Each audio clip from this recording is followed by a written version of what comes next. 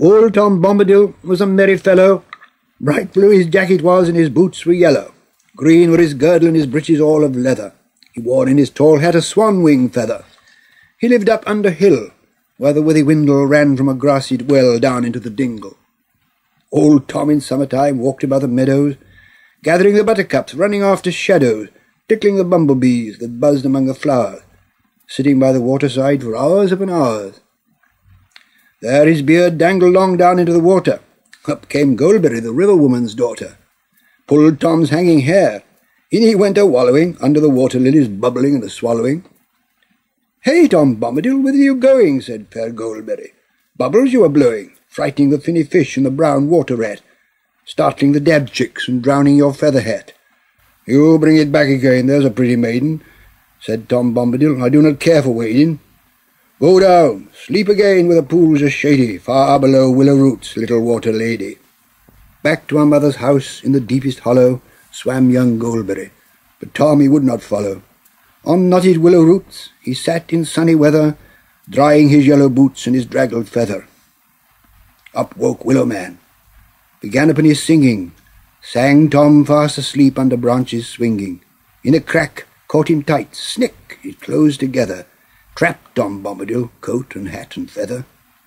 "Ah, Tom Bombadil, what be you a-thinking?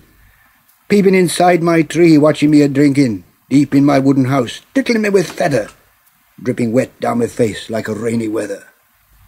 You let me out again, old man Willow. I'm stiff lying here, they're no sort of pillow, your hard, crooked roots. Drink your river water. Go back to sleep again, like the river daughter." Willow Man let him loose when he heard him speaking, locked fast his wooden house, muttering and creaking, whispering inside the tree. Out from Willow Dingle Tom went, walking on up the withy windle. Under the forest eaves he sat a while a-listening. On the boughs piping birds were chirruping and whistling. Butterflies about his head went quivering and winking, until grey clouds came up as the sun was sinking. Then Tom hurried on. Rain began to shiver, round rings spattering in the running river. The wind blew, shaken leaves, chilly drops were dripping. Into a sheltering hole old Tom went skipping. Out came Badger Brock with his snowy forehead and his dark blinking eyes. In the hill he quarried with his wife and many sons. By the coat they caught him, pulled him inside their earth, down their tunnels brought him. Inside their secret house, there they sat a-mumbling. "Oh, Tom Bombadil, where you come tumbling, bursting in the front door? Badger folk have caught you. You'll never find it out the way that we have brought you." "Now, old Badger Brock, you hear me talking? You show me out at once, I must be a-walking. Show me to your back door under briar roses, then clean grimy paws, wipe your earthy noses. Go back to sleep again on your straw pillow, like fair Goldberry and old man Willow." Then all the badger folk said, "We beg your pardon." They showed Tom out again to their thorny garden, went back and hid themselves, a-shivering and a-shaking, blocked up all their doors, earth together raking. Rain had passed, the sky was clear, and in the summer gloaming old Tom Bombadil laughed as he came homing, unlocked his door again and opened up a shutter. In the kitchen round the lamp moths began to flutter. Tom through the window saw waking stars come winking, and the new slender moon early westward sinking. Dark came under hill. Tom he lit a candle, upstairs creaking went, turned the door handle. "Oh, Tom Bombadil, look what night has brought you. I'm here behind the door, now at last I've caught you. You'd forgotten Barrow White, dwelling in the old mound up there on hilltop, with a ring of stones round. He's got loose again. Under earth he'll take you, poor Tom Bombadil. Pale and cold he'll make you. Go out, shut the door, and never come back after. Take away gleaming eyes, take your hollow laughter. Go back to grassy mound.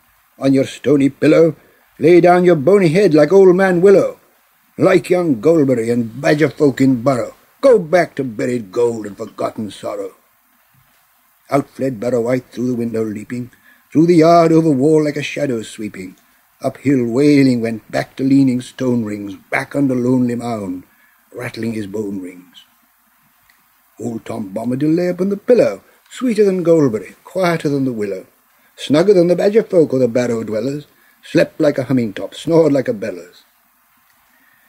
He woke in morning light, whistled like a starling, sang, "Come, derry doll, merry doll, me darling." He clapped on his battered hat, boots and coat and feather, opened the window wide to the sunny weather. Wise old Bombadil, he was a wary fellow. Bright blue his jacket was, and his boots were yellow. None ever caught old Tom in upland or in dingle, walking the forest paths or by the windle, or out on the lily pools in boat upon the water. But one day Tom he went and caught the river daughter, in green gown, flowing hair, sitting in the rushes, singing old water songs to birds upon the bushes. He caught her, held her fast. Water rats went scuttering, reeds hissed, herons cried, and her heart was fluttering. Said Tom Bombadil, "Here's my pretty maiden. You shall come home with me. The table is all laden, yellow cream, honeycomb, white bread and butter, roses at the window sill and peeping round the shutter. You shall come under hill.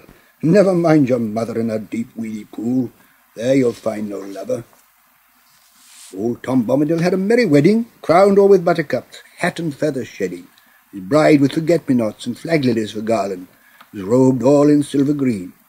He sang like a starling, hummed like a honeybee, lilted to the fiddle, clasping his river maid round her slender middle. Lamps gleamed within his house, and white was the bedding.